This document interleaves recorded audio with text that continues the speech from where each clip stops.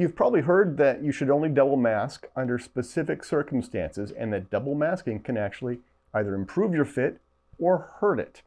One of the things that's supposed to hurt the fit of a mask, like this N95 mask, is putting a surgical mask underneath it. So today I wanted to find out just how true that is.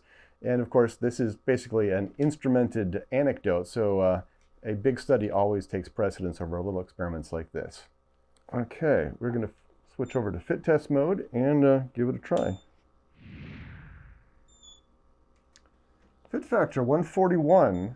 That's, for me, with an 8210, that's a very good fit factor. All right, so now we're going to try the surgical mask underneath. Okay, I've got the mask put on with the surgical under it, and I don't know how it's going to do. It's uncomfortable, and it's kind of pushing at my eyes here. It does not feel better, but I don't know how the test will go. Well, fit factor is definitely not as good. Now, again, this is just one trial, so we can't really be sure if it always makes things worse, but at least in this instance, it did. That could have been just the fit of the mask itself, the N95, or it could have, and most likely was, the surgical mask underneath interfering with the seal. Okay, this is going to be 3M Aura, a mask that generally fits me pretty well, and we'll use this as the control.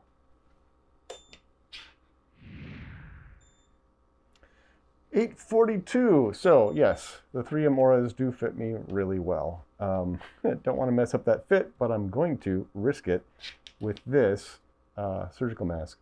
Okay, I've got a surgical mask under my 3M Aura. The Auras fit so well, I think it's probably still going to fit okay, but not as good as it should. But I don't know. Let's find out. 114. So down from over 800, I would say that the surgical mask definitely does not improve your fit factor if it's underneath. Now, as a bonus, let's see what happens when we stick one over and whether that hurts the performance as well.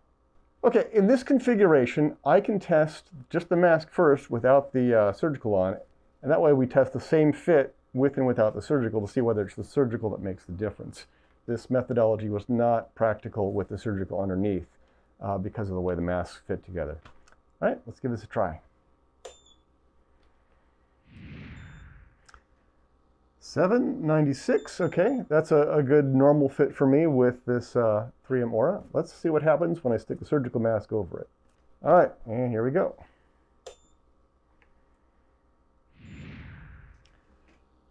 1030. I actually got a better fit factor with the surgical over the top. That surprises me a little bit. I have also tested these 8210s the same way, and I got the same results. But let's double check it. I'm going to remove the surgical mask, and we're going to test this to see whether or not the fit factor goes back down.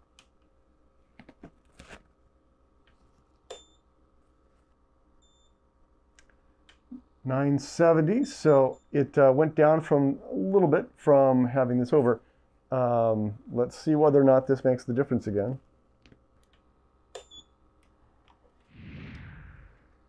All right, 778, 777. Results inconclusive. What I will say though is that putting the surgical over does not seem to dramatically reduce the fit of the Aura like I would have expected. It went up, it went down, it seems kind of random almost. So it would need a lot more samples before I could make any conclusions from that.